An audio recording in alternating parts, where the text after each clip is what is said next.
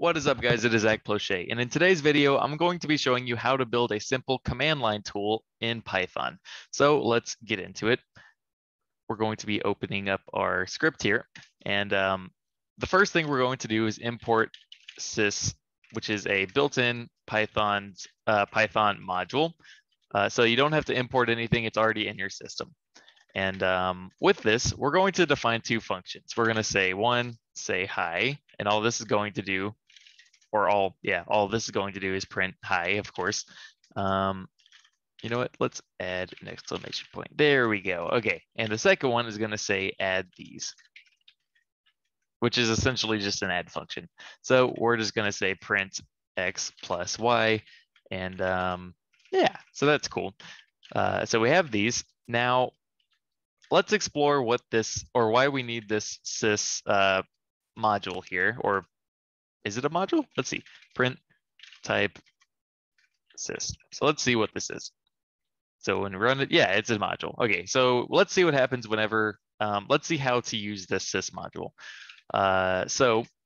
Typically when I'm using this to build some kind of a command line interface for my Python file, or for some functionality that I have in Python, you'll want to see how to access different arguments whenever you're passing in a command. So if you've worked with Django, you might see something like py manage.py run server, or make migrations, or whatever, and it does different stuff depending on what you input. So we're going to build something that is roughly the same, except we're going to run it out of main.py instead of manage. Let's see what this sys.argv thing is, because this is very important. So we're just going to print this result, and you'll see what it is. So we're going to say now py main.py and just press enter. So as you can see, sys.argv, it shows us main.py. Now, where did that come from? Whenever we run main.py, it actually came from right here, because this is always the first argument whenever you're running a Python file from command line. And of course, if you're on Mac or whatever, like Mac or Linux, you can also say main. You'll run it like this, say Python or Python 3, and it should do, okay, yeah, so Python main.py. Yeah, on Windows, it's just Python or py.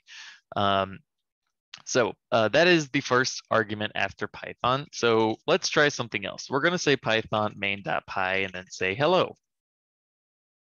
Okay, so now we added one more. Let's add a few more just to show you what this sys.argv thing is essentially, or what it contains. So hello, and then 1, 2, 3, 4, and 5 with spaces in between. So yeah, so this is just an argument list of every single thing you say after Python when you're running this Python file. Because of that, and because we know that the first argument is always going to be this main.py, what we can do is say here, we're going to say args equals sys.argv, and then slice forward from 1. So what this does is it skips the first item and basically creates a list of the remaining items in this list. So that way we can only work with the stuff we want, and we don't have to work with main.py here. So let's do the next part. Next, we're going to say, okay, so now that we have our args, and we know that everything in here is a string, we can safely move forward. So the first thing we can do, and how I actually normally build this, is I put this in a if name is equal to main. That way we have, this only activates whenever we're not importing it. So it only happens whenever we call it or run it as a Python file. So we take these arguments, and then we can start to do stuff. So let's say we want, like, the way we want this to work is to say py and then whatever our file name is, and then say something like say hi. So say hi, or like say the first thing we want to put in is the function name. So what we can do is now we can say function name, and actually we can even check if they put in anything at all. So if args, which is the same as saying if args does not equal none, or no, sorry. It's essentially saying if args exists. So like if bool args. So that's pretty much the same thing. So if there's anything inside of args, do something else. Else print no argument was provided. And here we're just gonna skip it. So that's basically the same as pass. So args, if args, and then actually, you know what? If there are args, we're gonna print what they are. So print args. Alrighty. So let's see what happens when we run this. We're gonna say pi main.py, and we're not gonna pass in anything. Yeah, we're not gonna pass in anything here. So yeah, no arguments were provided. Okay, and let's try here. So let's run it. And then pi main.py say hi. Nice. Okay, so we passed in an argument. Pi main.py say hi. 1, 2, 3, 4, 5, 6.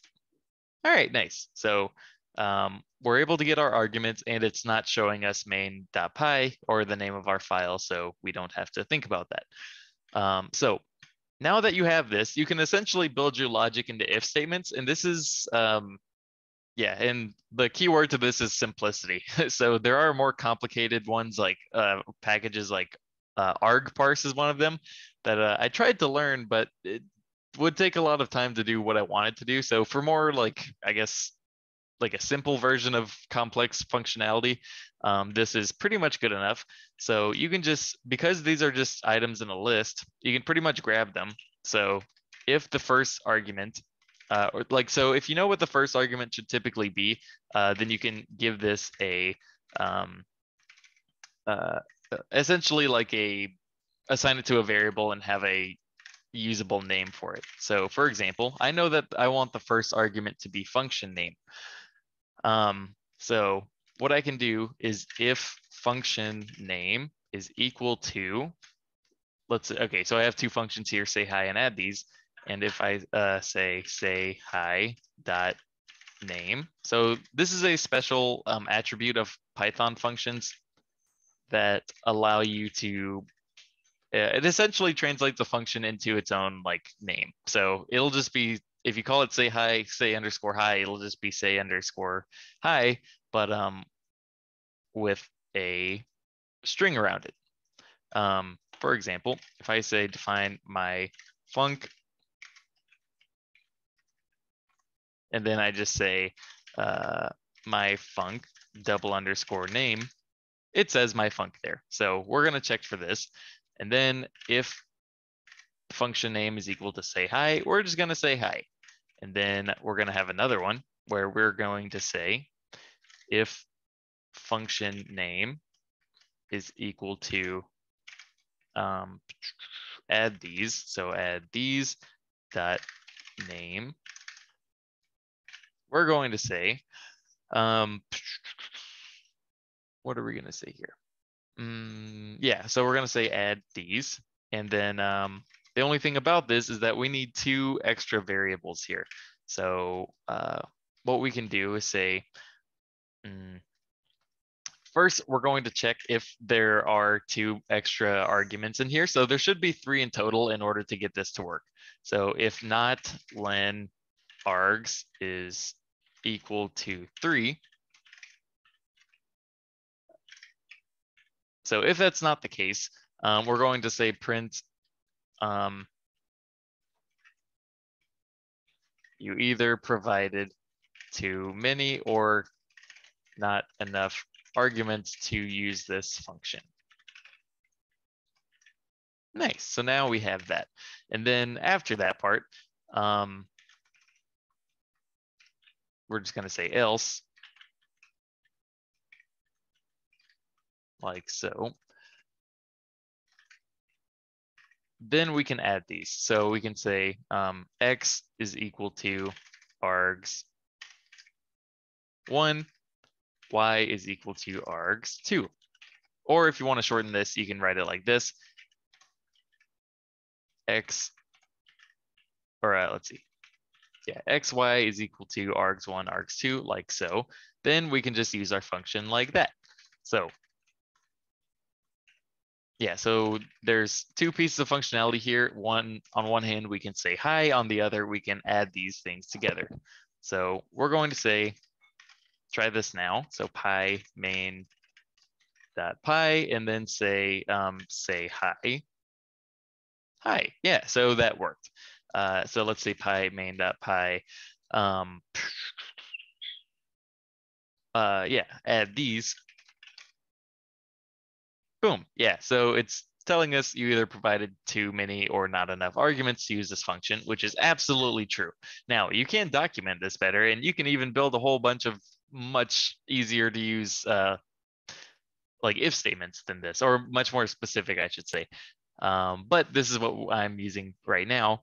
And now it's actually not completely done because there's another part that we want to think about. So I'm going to say pi main.pi, and then I'm going to say add these, and then I'm going to actually provide arguments. So 1 and 2. So add these 1 and 2 ended up equaling 12. Now, that is not what we're actually wanting. And the reason that happened, of course, if you remember, is that these are every single argument that is passed in is by default a string. So if we want this to not be a string, we need to call int around these items, like so.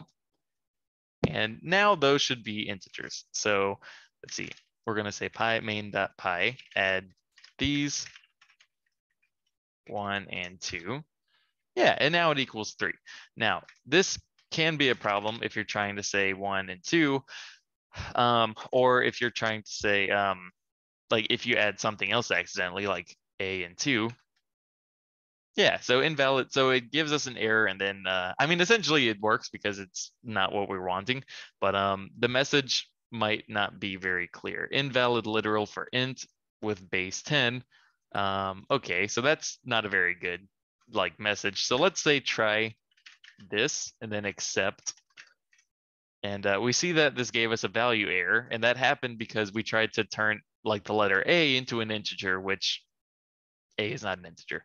So we can say accept value error, or you can just say accept, either one works. And then say print one of the arguments provided wasn't a number. I'm curious if you can add emojis here. Let's see. All right, yeah, so let's see if this works. So pi main.pi, add these A2. All right, yeah, so you can add emojis. Nice. So yeah, that is an extremely simple script, a simple version of how to build command line tools with Python. So you can add much more complex functionality, and as you continue to grow in your Python skills, you'll be able to build a lot more cool stuff and have access to these simple commands. Now, there's a lot of things I could cover on this and how to make these, how to build just really epic command line tools.